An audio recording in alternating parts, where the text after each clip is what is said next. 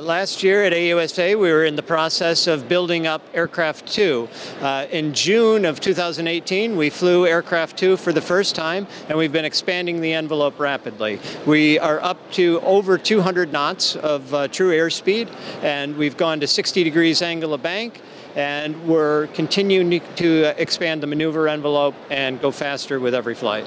And in the next few months? Yeah, in the next few months, more of the same, that we're going to increase the speed that we've gone to, and we're also going to increase the maneuver envelope in the mid-speed range and the high-speed range. And the future vertical lift program? Okay, so we just had the BAA announcement a few days ago, and we're in the process of analyzing all of the requirements to determine what our offering is going to be, but it's going to be a X2 technology machine.